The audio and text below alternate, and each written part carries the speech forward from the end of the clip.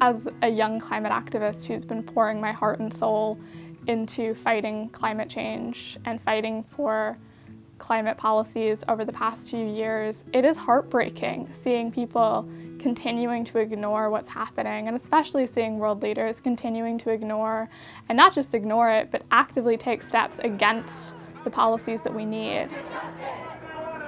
Addressing the climate crisis doesn't need to be a negative thing. So often politicians talk about it in terms of sacrifices we have to make and things we have to give up. I really hope this Cop26 isn't just another year of empty promises. I hope it isn't another year of fossil fuel CEOs and government ministers getting together in a room and making a bunch of statements that no one's going to commit to. I think this year COP needs to lead to actual concrete action, because the time for discussions and debates and panels about how bad the climate crisis is, that time is gone. The time for action and actually addressing the climate crisis is now.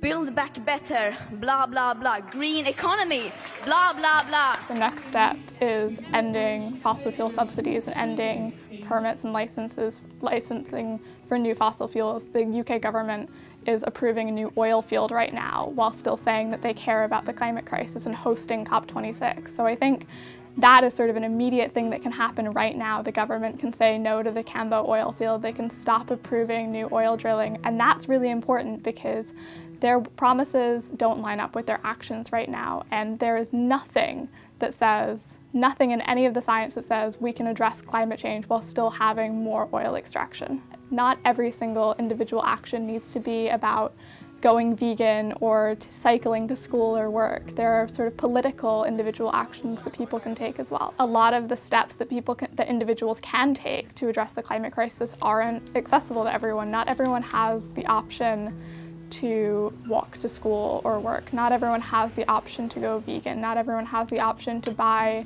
expensive eco-friendly products. So for me, I try to reserve my frustration and anger for the people who do have the power over these situations and do have the power over these decisions, which is the politicians, it's the fossil fuel executives and CEOs. Those are the people that I'm angry at. I'm not angry at the individuals who choose not to think about what is ultimately a really depressing issue.